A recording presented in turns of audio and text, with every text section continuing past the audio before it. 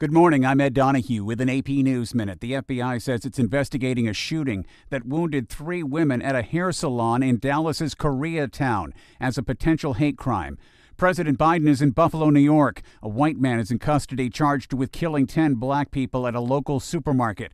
Press Secretary Karine Jean-Pierre says the president will be pushing for tougher gun laws. The president is using every tool he can to fight gun violence.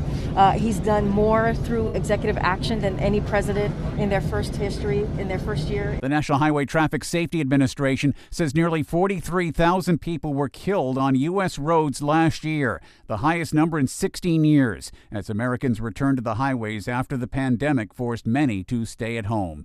The government also announced retail sales rose about 1% in April, a solid increase that underscores Americans' ability to keep ramping up spending even as inflation persists at nearly a 40-year high. I'm Ed Donahue.